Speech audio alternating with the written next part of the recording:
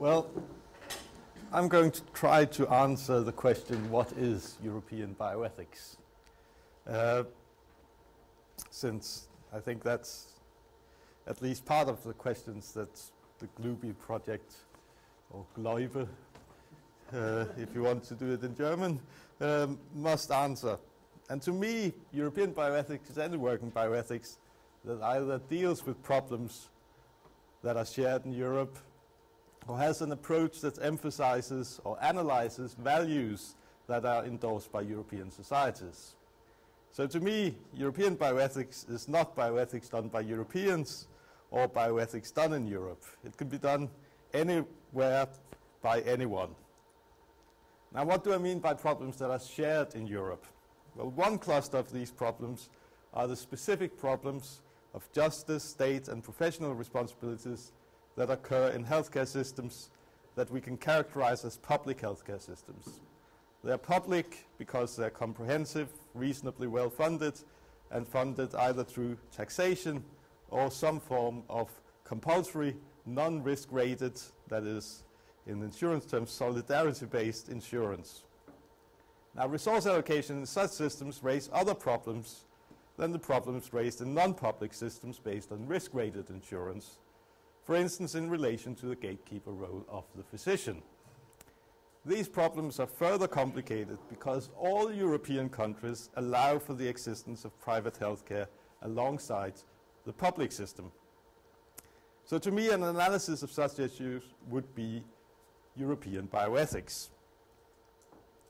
Another cluster of problems shared in Europe relate to the fact that all European countries share the same human rights framework elaborated by the Council of Europe. And this does, for instance, have implications for an analysis of privacy or freedom of speech in the healthcare settings.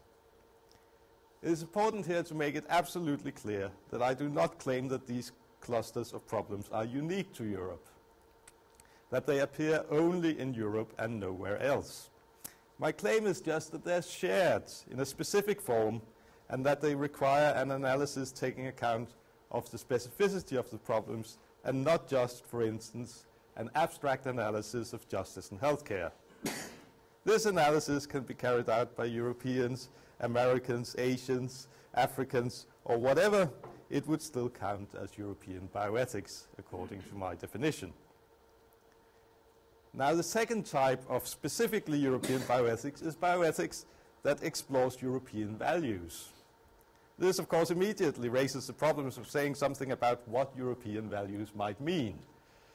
And I don't think that there are any values that are unique to Europe or to any European country in the sense that they occur nowhere else or cannot be properly understood by outsiders. I don't think that European values should primarily be understood as opposed to some other set of values. And I don't think that we are in any way bound to the values of our forefathers, and that I, for instance, as a Dane, should seek to excavate the values inherent in the Norse sagas and try to live by them. It would be great fun writing about the ethics of the blood axe in Njal's saga, but it would only be of literary and historical interest and would not be relevant to contemporary bioethics. But are there then any European values at all, or any that are worth exploring? Well, I do think that there are some values that are more prominent in Europe, more prominent in European discourse than in the discourse in other regions of the world, and that these are values that are more generally accepted by Europeans than by people in other regions. Let us briefly explore two possible candidates. One example that has been explored by Matti Heidi and by myself in slightly different ways is the value of solidarity. Solidarity is not a uniquely European concept. An American would have some idea what I meant if I used the word, but it is nevertheless a concept and value that has much greater resonance and importance in Europe. Now, the three most important things to note about solidarity is, first of all, that it's a group concept. Secondly, that it is not coextensive with justice. And thirdly, that it is historical. Let us briefly explore these characteristics of solidarity. Solidarity is an attitude towards members of a group I identify with because they are members of this group, and because we are mutually committed to the group. Other attitudes may be appropriate to people outside the group, but they would not be solidarity.